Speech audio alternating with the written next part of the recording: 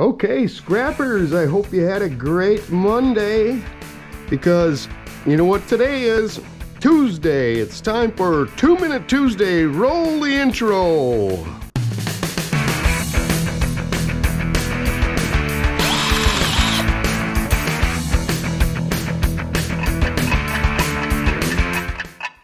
In this 2-Minute Tuesday challenge, I'm going to try to scrap out this compact flash card, 256 megabytes.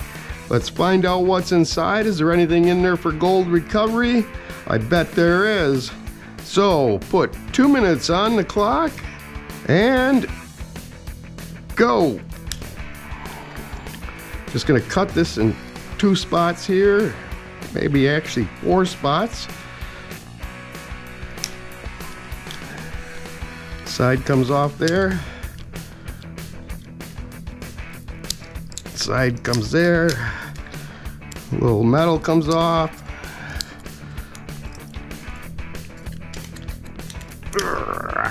There we go. Time.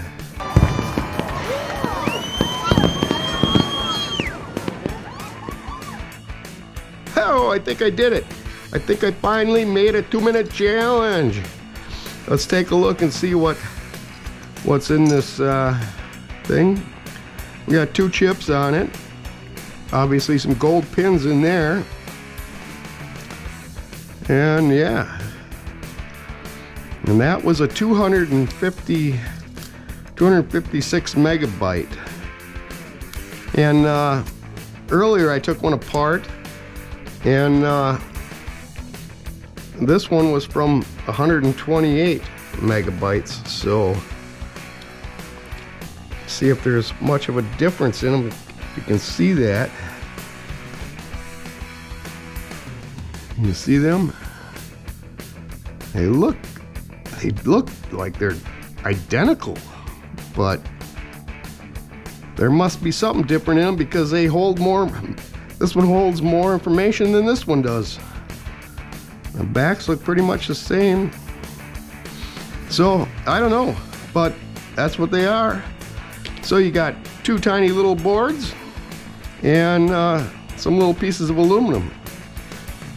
Now chances are, in the near future or whatever, you're gonna start coming across more of these compact flashes, because most of the cameras and stuff that they were used in are reaching their end of life, and the Canon cameras and a lot of the other ones they're not using these big flash cards anymore.